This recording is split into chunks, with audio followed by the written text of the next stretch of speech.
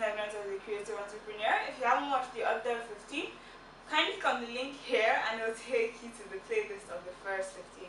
So today's lesson is the importance of accounting. Now it depends on the scale of your business. If you are just starting off in your room or in university, you're selling like hair that you buy in Lagos or something. I know I met someone who said I think she used to buy hair in Ibadan and sell it in Bowen, and she made like maybe 100 naira each pack or something. So if you're doing something like that, but it's not necessary for you to get like a proper accountant. But I think it was Dangote that said like the two most important people to his business are his accountant and his lawyer. So just make sure you have like a proper record of your money. So income and expenditure, like know what you're getting in, know what you're spending, like budget, budget, budget, save, and invest. So I invest in mutual funds, the treasury bills, the shares, there are various instruments that you can invest in, but just do your research on like money markets and finances. Like there's money masters with Nimi, there's smart money with Arese. There are many like females who are making personal finance easier for people to understand. So do your research and like make sure you keep track of the money that's coming in and the money that's going out. I know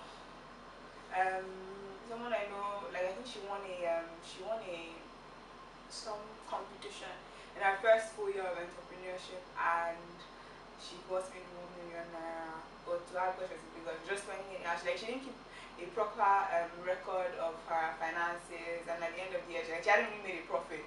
Like she hadn't really made a profit. The only money she had actually made was the money she had gotten from the grant. Just like be aware of what you're spending and what is coming in. There are apps that can help you with that. And yeah, ask your friends, ask like people you know who are in that industry for advice.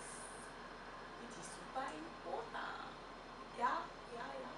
So yeah, thanks for watching this blog. If you have any, if there's any app that you use that helps you to manage your finances, or any maybe website that you get information from that helps you with your finances, feel free to leave a video. If you had any experiences where you really got in debt because you were spending more than you had, like I don't use credit cards. I'm not a fan of credit cards.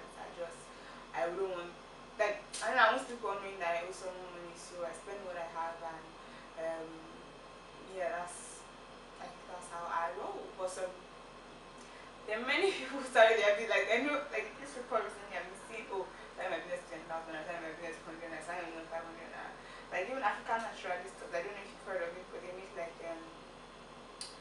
natural hair products, so shampoo, conditioner, all that jazz. So sure, but I started with a really small amount of money, but I think now it's like a million. So yeah, it is possible to start with a little amount of money. Don't think that, oh, you have to wait for 1 grand to come before you can start your business. Start small.